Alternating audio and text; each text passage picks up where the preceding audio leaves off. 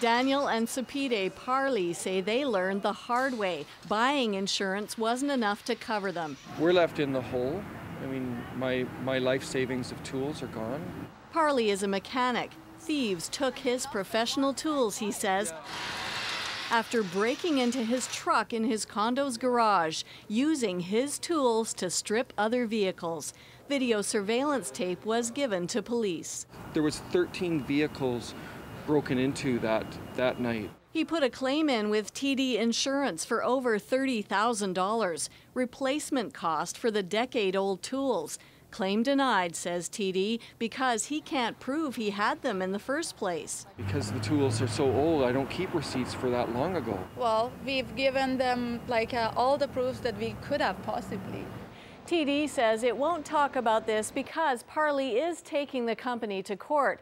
The Insurance Bureau of Canada says claims are often denied when people can't prove they owned what they lost. It's not enough to say I had 50 pieces of tools. You have to be able to say, yeah, these are the specific items I had, and here are the receipts, or here are the instruction manuals for those, or here are the photographs of them. An industry survey showed most Canadians haven't documented their valuables. You know, make a record.